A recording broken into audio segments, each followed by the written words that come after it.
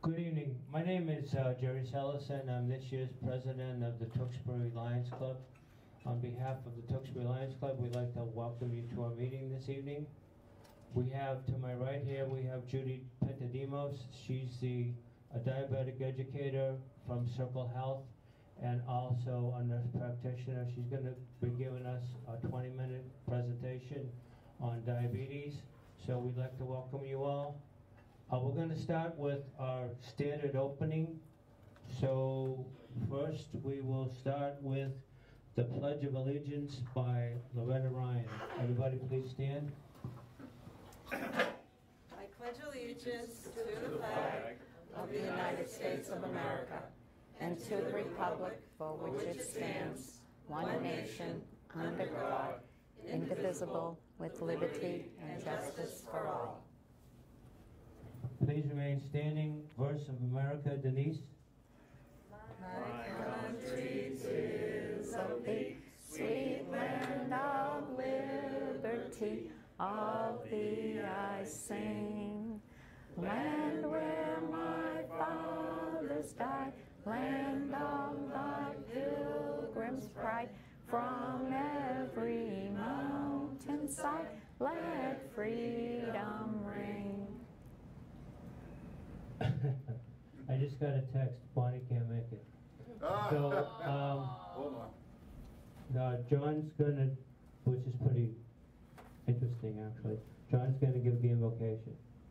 I lost my, oh, I got it. You got it? I got one, buddy. I got Okay. one. Thank you. Can they edit this down? No, we're gonna be good. Pre-printed.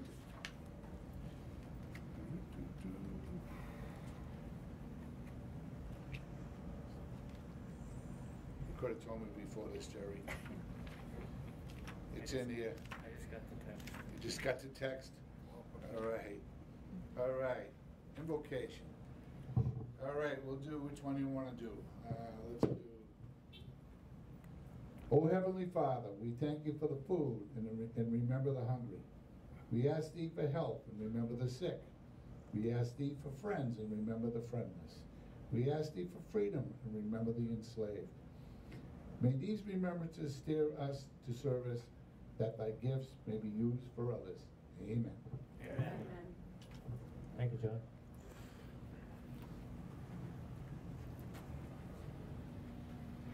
Lions toast, Brian Dakota. Holding hands. Holding hands, please.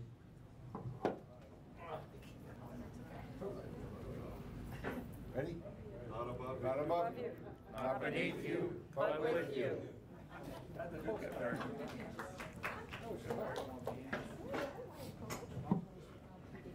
Thought of the day, Ron Hall. You go, Ron. I thought this was very, okay, Thank you. I thought this was very appropriate tonight with the Tewksbury connection to this person. When one door of happiness closes, another opens. But often, we look so long at the closed door that we do not see the one that has been opened for us. This was written by Helen Keller.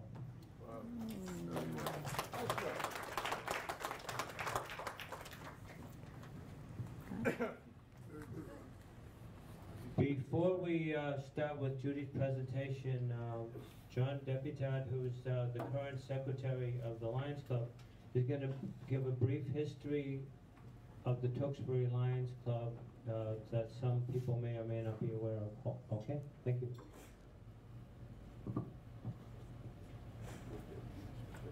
Good crowd tonight. Thanks for all coming. Who are the Tewksbury Lions? People may wonder, who are the Lions? Is it a business group? A political group? Religious affiliation of some ancient order? Is the membership open to only those of certain income brackets?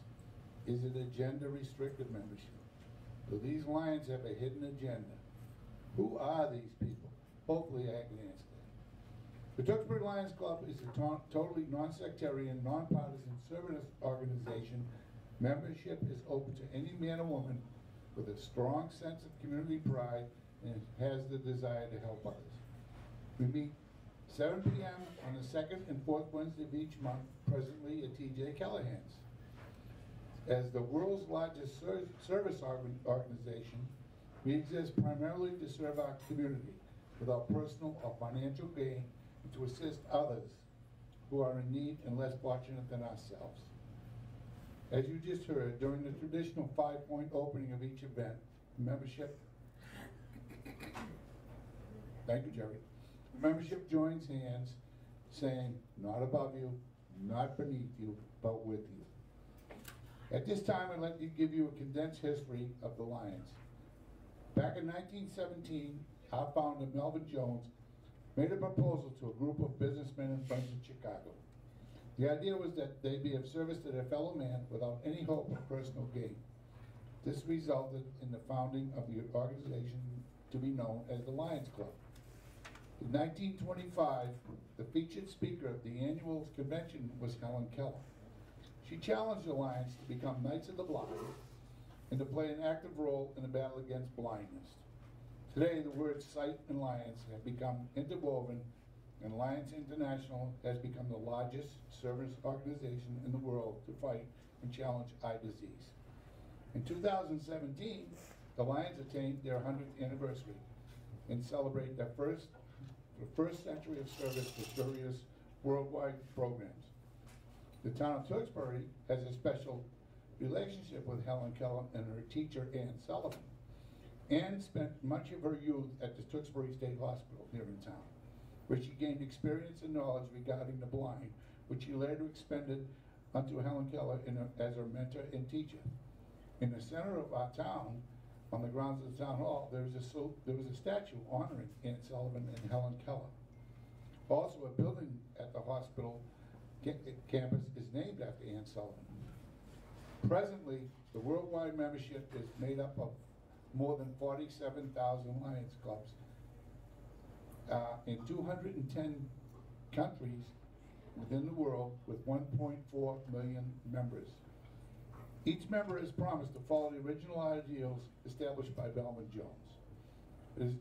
We have not only been a leader in the battle against blindness and eye-related diseases, but have become to be known as an active contributor within the community that we live. The mission statement of the Lions International is to empower volunteers to serve their communities, meet humanitarian needs, encourage peace, and promote international understanding through Lions clubs. The Tewksbury Lions Club was chartered in November 14, 1954 with 29 members. Although we have a reputation as a fun club, we also are a very hard-working club and having contributed over $400,000 for eye research. In addition, we have bestowed many thousands of dollars to other charities and deserving entities within our town. The Tewksbury Lions have become a major contributor to Tewksbury Food Pantry. We also continue to award scholarships to Tewksbury resident applicants who apply and qualify. We also sponsor and provide free eye exams via the recently purchased portable eye screener, and also we have a physician that we are working with now to help out. We raise these funds by way of our annual golf tournament, spaghetti dinner, canister drive, and other activities that we run within the town. Tewksbury Lions Charities Incorporated is a Commonwealth of Massachusetts registered 501c3 nonprofit public charity organization. The international motto for Lions is "We Serve." Presently, we have over 50 members in our club, and they take this motto very seriously. So remember, when you see it, when you see us out there, which you will the day before Easter, collecting, it's for a great cause, so dig deep in your pockets. Thank you very much.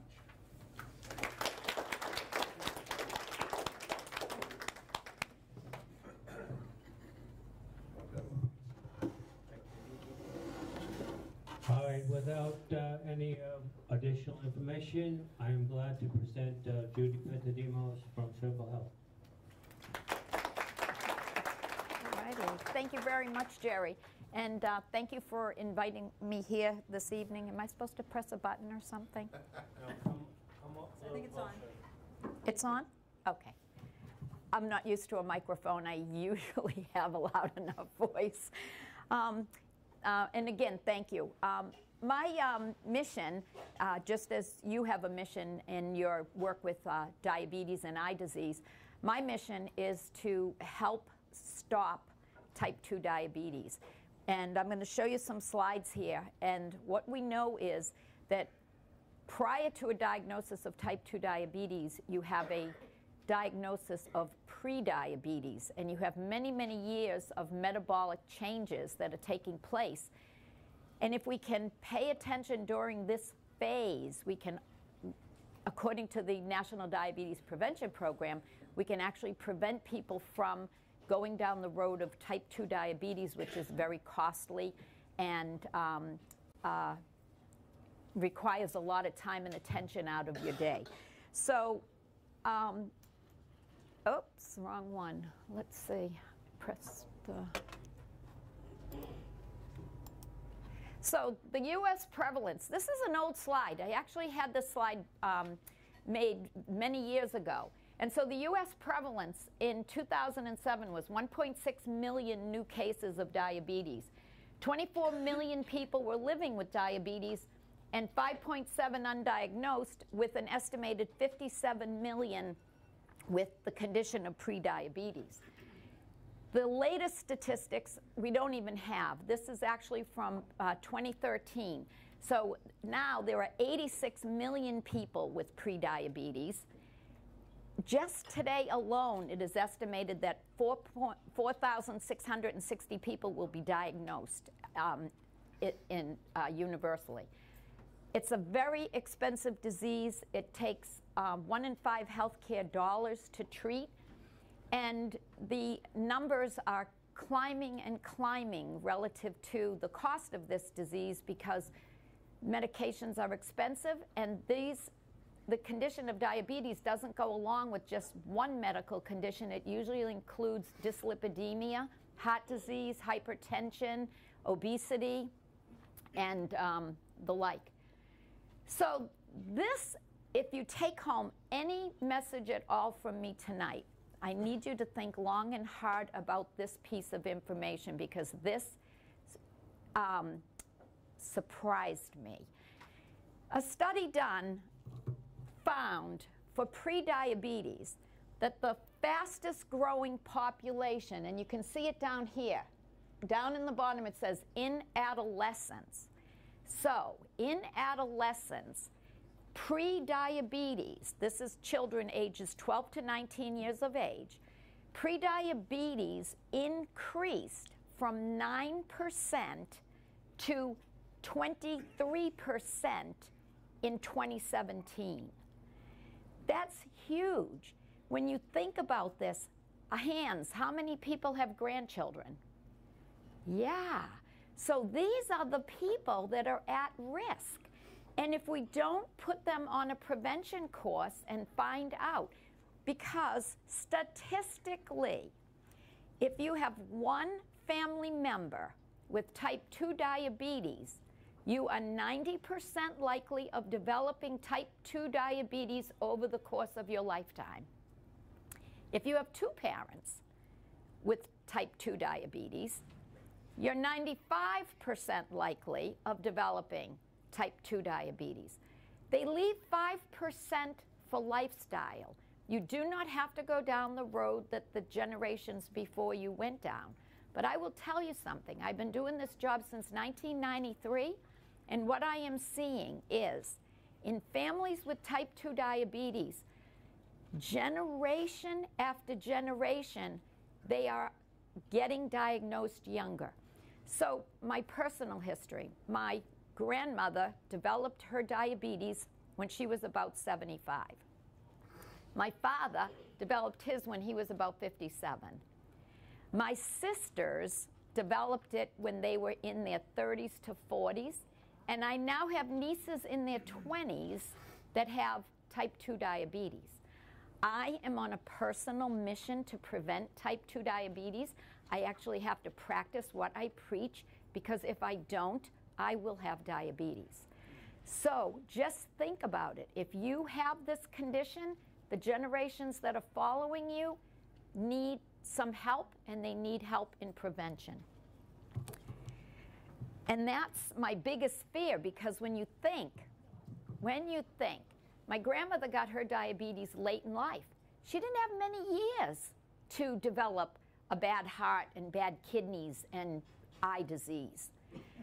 What about these kids that are going to have type 2 diabetes in their late teens or 20s, and all of those years of potential for the comorbid conditions?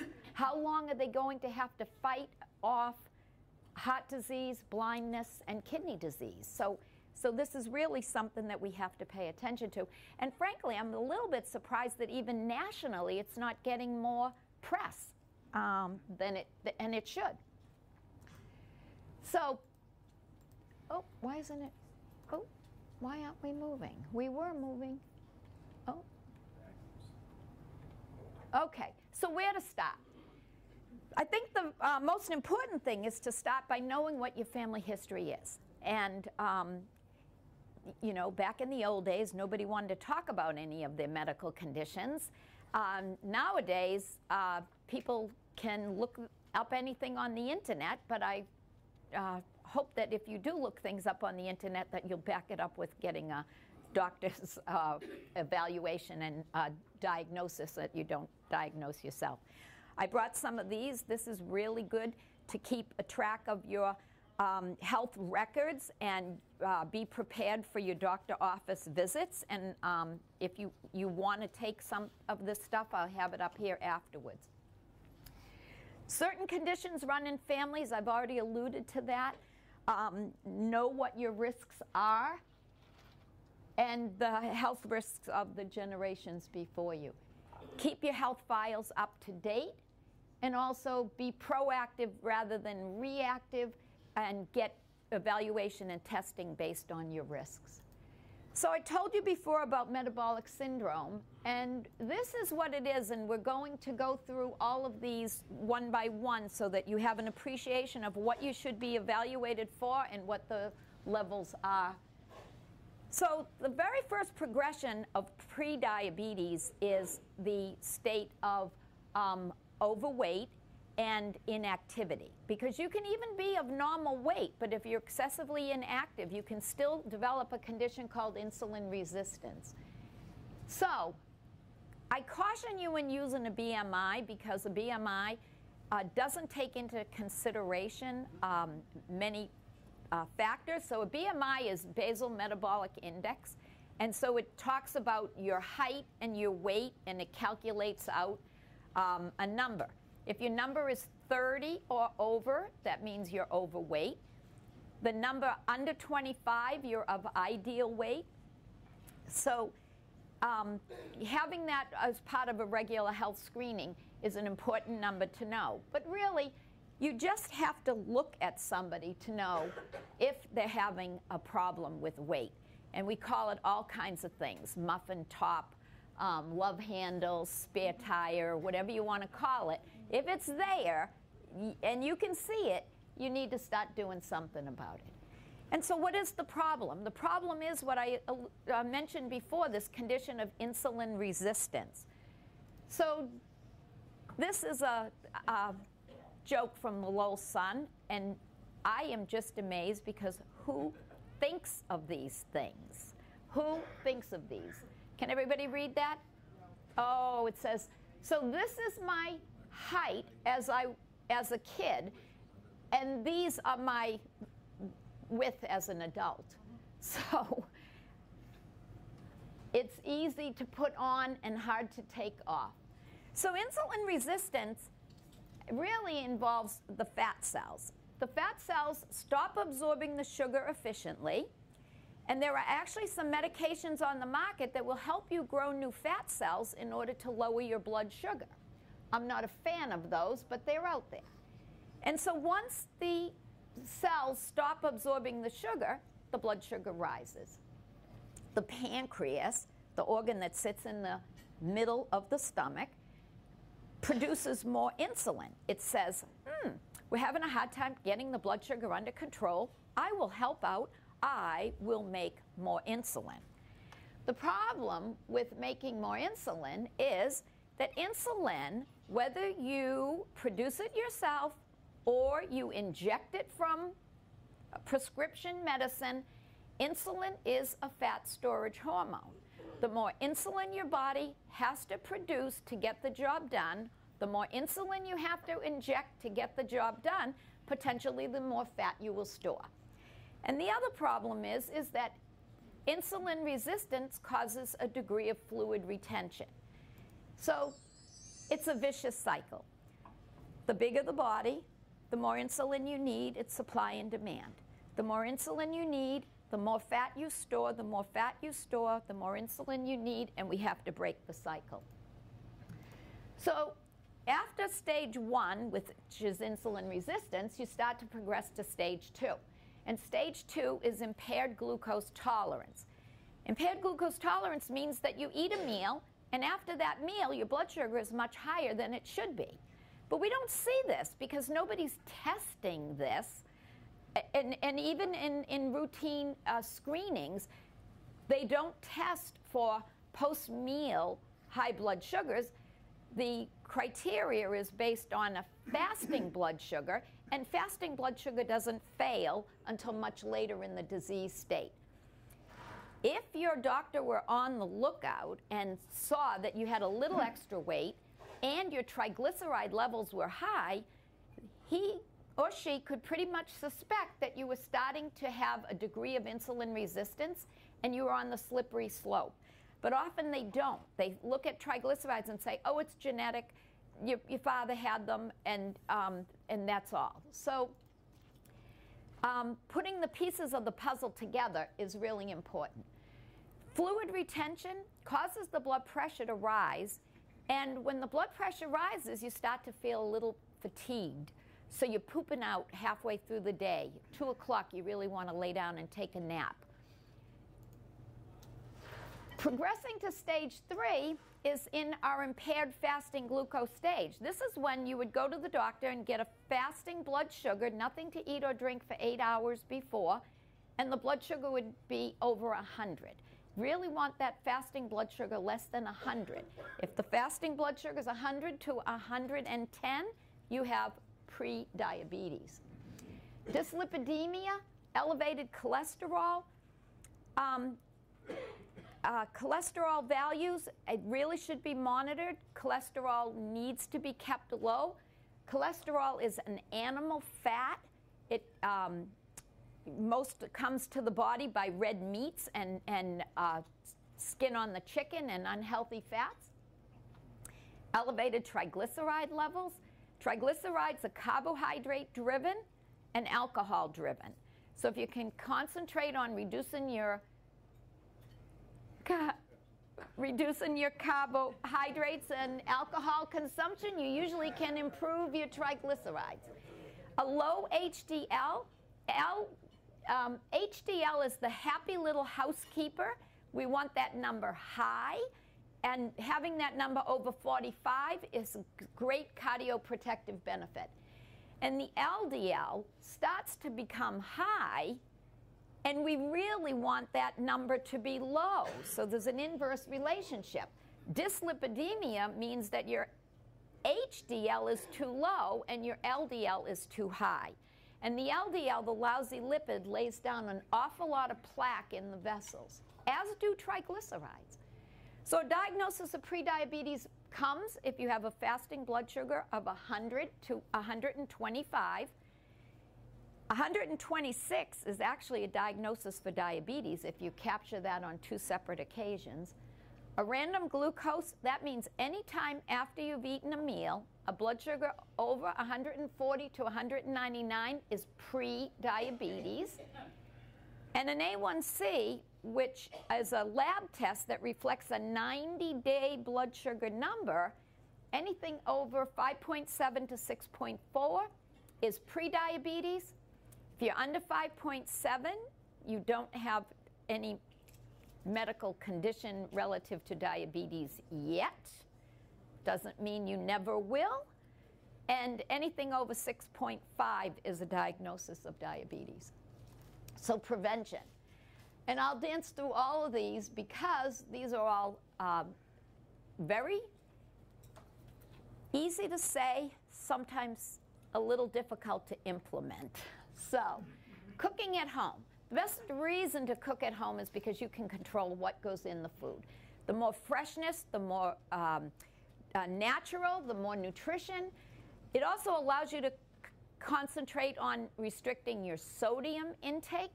And to add about sodium intake is a learned habit. You learned to do this.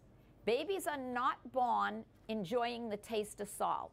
So anybody that likes salt, somebody taught you to like salt. So getting it out of the diet is a slow and steady process, but something that everyone should do. In fact, the American College of Cardiologists said that anyone consuming an American diet that is over the age of 50 should restrict their sodium intake to 1,500 milligrams maximum per day. And the DASH diet, that's been around for a long time, actually says 2,000 milligrams a day. So the recommendation now is less than 2,000 and as close to 1,500 as you possibly can get. Fat's also an acquired taste. Babies don't like fat. And so if you're having a diet that's high in fat, you like fried foods, you know, if chicken has to be fried, fish has to be a fisherman's platter, you learn to like that. That's not something that comes naturally. The best reason for cooking at home, though, is to control the portions. Because when you eat out, you tend to, I paid for it, I'm going to eat it all, whether I'm full or not. And so controlling the portions automatically results in controlling the calories. So next I'm going to talk about eat by color. And so my doctor said I should eat more greens, so I went on a diet, right? The more colorful the food, the more health benefit. In fact, there's a doctor out of Dover, New Hampshire, an endocrinologist that has written a book, Eat by Color. More antioxidants, more vitamins, minerals, bioflavonoids. There's some good indication that purple potatoes, and I've never had a purple potato, but I hear they're out there, can actually result in lowering of your blood pressure. And spinach and broccoli can reduce wrinkles on your face, especially under the eyes. So, increase fiber. Fiber is really important, provides satiety, lowers your bad cholesterols, comes in fresh fruits and fresh vegetables and grains. A high fiber serving is anything that has more than 3 grams of fiber per serving. So when you pick up and your loaf of bread says 1 gram of fiber per slice, that's not much. So fiber grams 25 to 30 every day.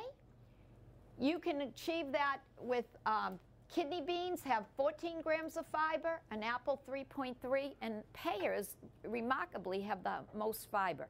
In fact, a pear has more fiber than Metamucil. So anybody that's having a little problem with constipation can really get a lot out of a fresh pear and a glass of water following it. So limit fats. Really keep the total fat grams to less than 65 grams a day, and especially avoid the unhealthy fats. I have listed some of the fats up here, but just mostly avoid anything fried. Even if it's fried in a healthy oil, it's not a good choice.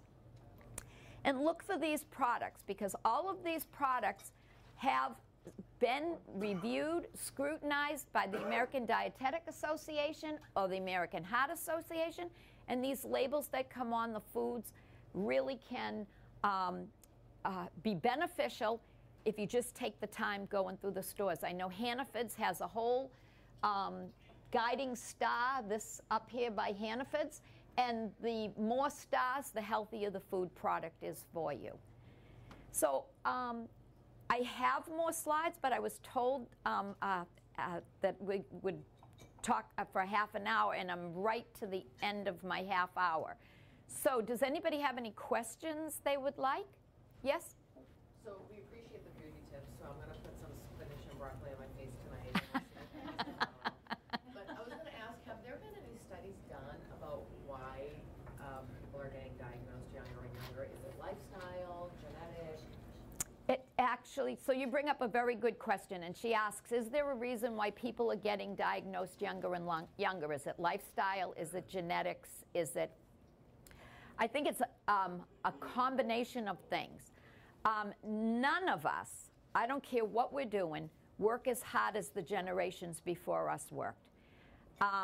It's actually hard to find anybody that busts a sweat in a job, because even construction is now push-a-button, hydraulics.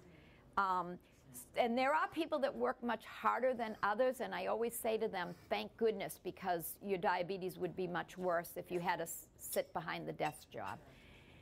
I think, though, that the change in our lifestyle, I actually think that this texting and computers and all of that is not healthy. The food, somebody told us that Cheeto, Frito, Nacho, Dorito is healthy for us because it's on the food shelf.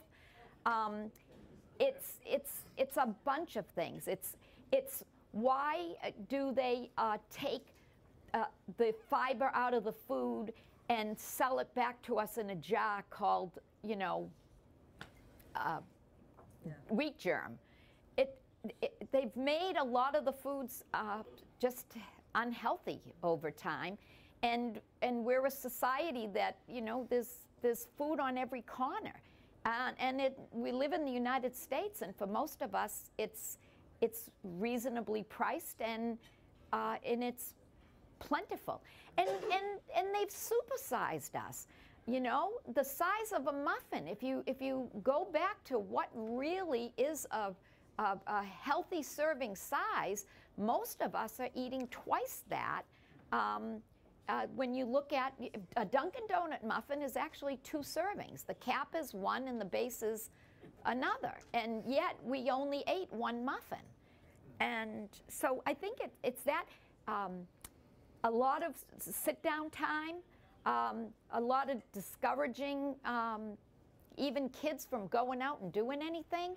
A society, how many here as a kid left the house in the morning and didn't come back till the streetlights were on? And we did that all the time. But now, and how many people here have grandkids that have their nose in a computer and you hardly can carry on a conversation with them? And this is going to sound strange, but think about this.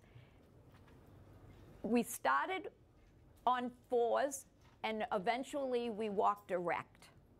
And the more we're in front of a computer, and the more we're on the phone, and the more we're sitting doing nothing, I have a feeling, we won't live to see it, but I have a feeling that eventually people are going to go back down. So just, obviously I'm being foolish here, but it is.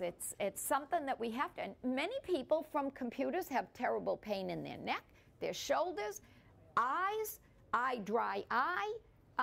So we really need to get up and get going.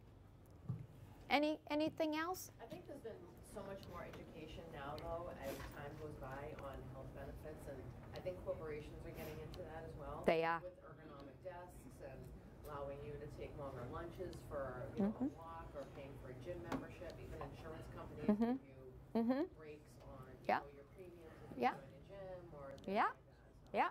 And so I absolutely agree with you. I do. And in the course of my week, how many people come to me and have a gym membership taken right out of their paycheck or their credit card, and they have not set foot in the gym in months? And I say to them, how can I get a gig like that?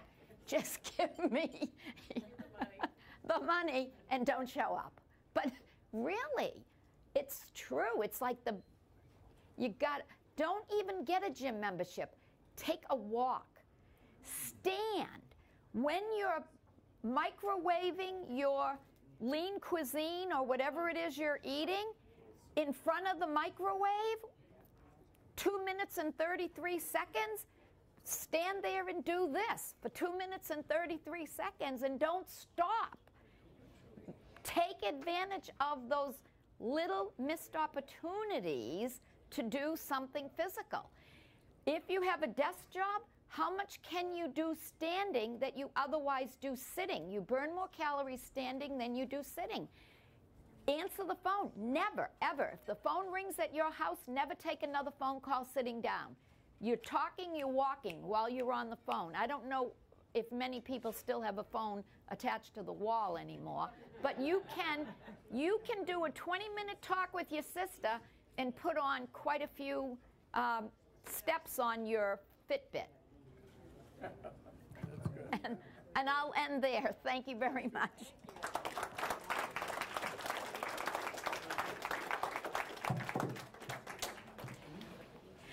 I do have handouts if anybody's interested. That would be interesting. Support group and an evening out. Do you want them to come up and take, or Sure, do you want? we'll give us 1 second. So, on behalf of the Tewksbury Lions, I would like to thank Judy for her presentation. Nice job, Judy. Thank you. Thank you. So, just a couple of plugs, if I might. Week from today, April 17th, from 11 a.m. until 3 p.m. at Wamisit Lanes, we are going to be doing a vision screening. Our focus right now for next week at Wamisit is basically for the youngsters of Tewksbury community. We like to invite everybody who was interested in getting their eyes checked to come on down to Wamisit Lanes, and you are more than welcome to do that, and that will be free, by the way. There's no charge for that. And the only other thing I can mention right now, I'm going to put a plug in for, is on April 20th, the day before Easter, the Tewksbury Lions Club will be doing a canister drive at both market baskets. So, and if you have any interest in joining us, excuse me, you're more than welcome to come to our next meeting, which is April 24th at 7 p.m. here at TJ Callahan's. So you're more than welcome to join us. And on behalf of the Tewksbury Lions, thank you very much. This is I'll leave these here. This is a type 2 diabetes risk assessment. And if you already know you have type 2 diabetes, give this to somebody, a friend, a relative, a grandchild, and have them take the risk test. And support group information, a diabetes evening out that the hospital is promoting, and the other stuff I'll just leave here, some information about type 2 diabetes, and you can take what you want. Thank you very much. You're welcome.